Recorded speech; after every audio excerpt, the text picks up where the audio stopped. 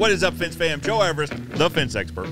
Welcome to another hot take clip, a short clip of a recent live Q&A on my main YouTube channel. For more information on my main channel, as well as exactly the content this clip was pulled from, check out the description below. John Allen says, love the channel, been watching for a while. Thank you, John. I appreciate that. Question, do fence builders avoid jobs when septic tanks are in the area? I had two companies come out to quote the job and told me I needed to locate the tank. That's probably true. Do we avoid the job?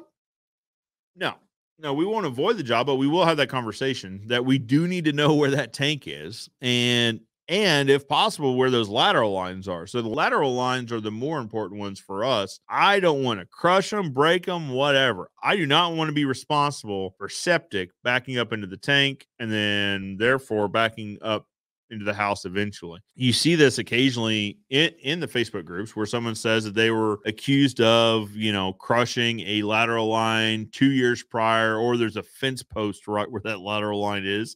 I believe that was the comment. When was that? Last year or something? Somebody had posted it, and they got sued for quite a bit because this fence post was right in a lateral line.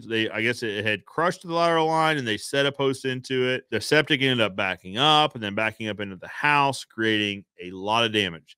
Now, the conversation evolved into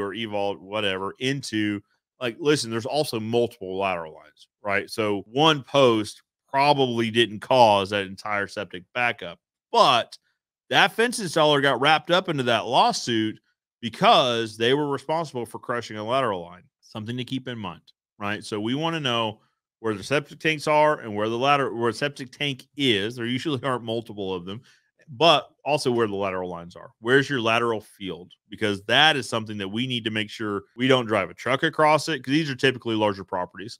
We don't drive a truck across it. We don't take heavy equipment over it. We want to know where these are.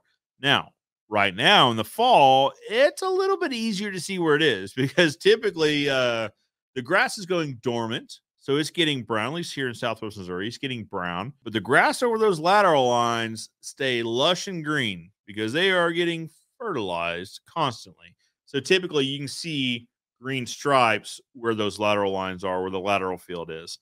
But if it's in the middle of summer and everything's green and we don't know, I'm going to want to know. Right. Or we'll still do it, but there's going to need to be a liability release that says we're not responsible if we hit a lateral line. We're not responsible for damages either. What is it? It says something like damages resulting to the damage. So whether it's today or 10 years from today, I can't be held responsible because we don't know. Right. I will take responsibility for all marked utilities. If I know where they are, if you put paint on the ground, I will avoid those utilities, right? We will lay out the fence to where we avoid those utilities. It's the same conversation so we see this a lot with telecommunications in the backyard, right? Especially they're laying a lot of fiber here in our area. So where do they like to run that? Right down the property lines, right exactly where we want a fence to go. So we have that conversation a lot. I cannot put a fence legally. I am legally responsible for any damages within 2 foot of a marked utility. Here in Missouri, they've got 2 foot on either side margin of error. So really they've got a 4 foot margin of error on 4 foot swath, right? 2 foot on either side of this line. That utility could be anywhere in there. Now, the way technology is advancing, it's pretty close. Sometimes it's not. So here in Springfield, inside city limits, in the old part of town, the gas lines don't have tracer wires. They measure the gas lines based on, they locate them based on measurements. So they'll have a map and they'll say starting 12 foot down from the front corner of the house is where the gas starts. And that's typically where the meter is. From that point, proceed 13.2 feet east. All right.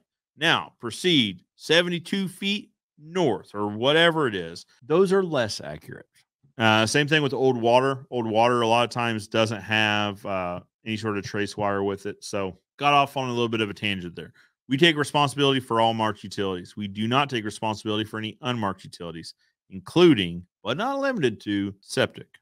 And if you have septic, you typically have well water as well, or you have a well also have a well. Can't be responsible for that either. Now, with wells, we can have a pretty good idea where that water's run, right? So, where's your wellhead? Where's the water come into the house? Connect point A with point B. We can reasonably assume that's where that water line is going to be, right? But do we avoid jobs? No.